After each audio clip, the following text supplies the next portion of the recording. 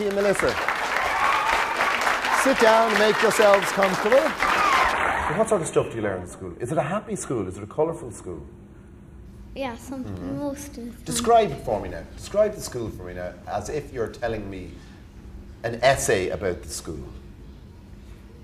You learn things in school, and sometimes you have parties and... Parties? Yeah. What kind of parties do you have? Christmas parties.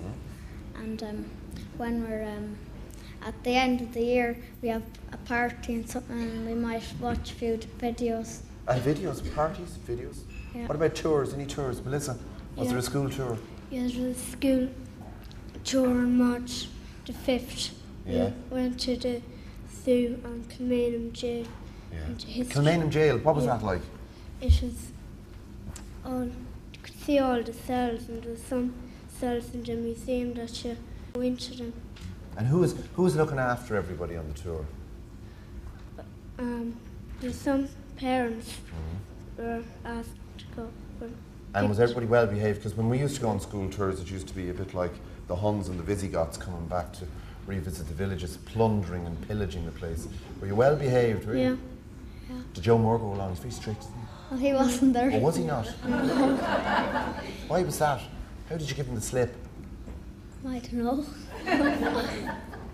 I know you like school, though.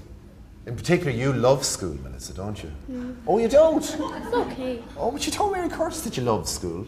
Have you gone off it since you were talking to her? Are you religious?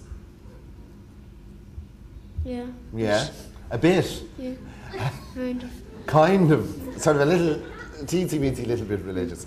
About the trip to London. I was on a ship. I was to Madame Tussauds. What's that? It's a museum, and there's models of people's head cut off. Oh, lovely. Yeah, it's very nice. Now, you're a good woman for the stories, Melissa, aren't you? Okay. What are your favourite stories? Like Oliver Twist and Yeah. Swiss Family Robinson and Treasure Island, Secret Garden. What's the secret garden about? It's about this girl. She went to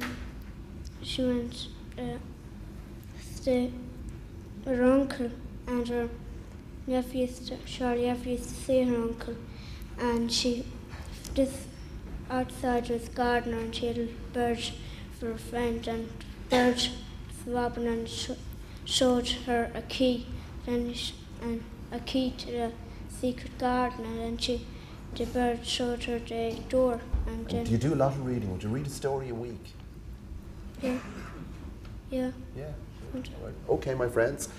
All that's left to do now, I'm going to give you both your certificates now, because what's about to take place is of such a large and spectacular nature that we might all get swamped and forget the certificates. All right, Frankie Farrell, there's yours. Okay. And Melissa, there's yours. Big round of applause, please. Thank you. Will you stay here? Okay? And I'm going to bring on everybody else. All right. Now, I did say that this school, not only did they cater for the aesthetic and indeed the cerebral necessities of their children, but they're also completely and utterly mad on the musical end of things as well, as you will see. We've got the entire history of the stage musical coming up now from the pupils of St. Joseph's, including one very special teacher. Look out for the end of this. Here we are. All right.